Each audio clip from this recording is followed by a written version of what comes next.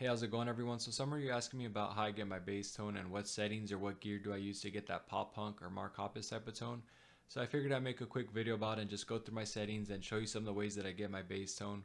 So one of the ways or setups that I use to kind of get my tone is just by using my pedals. I use my VT Bass DI pedal and my Seymour Duncan bass compressor pedal, and I run them through my amp and record out of the DI that way. Or I also run the pedals through here on Amplitube through this SVXCL amp and cab, and let these kind of color and give their character to the sound and record out of it that way. And I was able to get a pretty good quality sound when I used the pedals through this amp. So I've been recording and getting my tone out of it that way. And so this SVXCL is pretty much an Ampeg SVT Classic. It's just renamed and rebranded for here, I guess.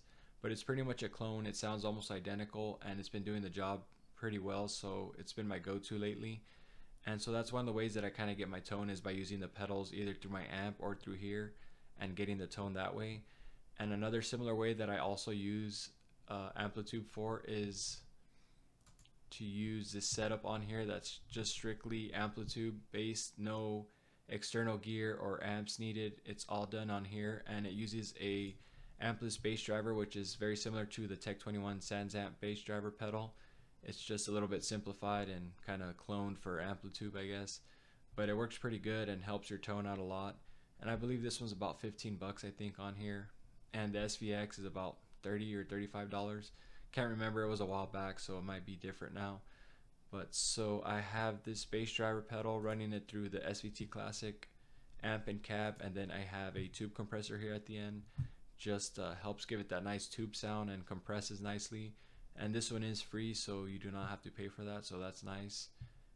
And so that's another way that I also get my tone. It sounds very similar to the pedal setup, and you can also add an additional cab or amp if you want to. It just depends on what you're looking for.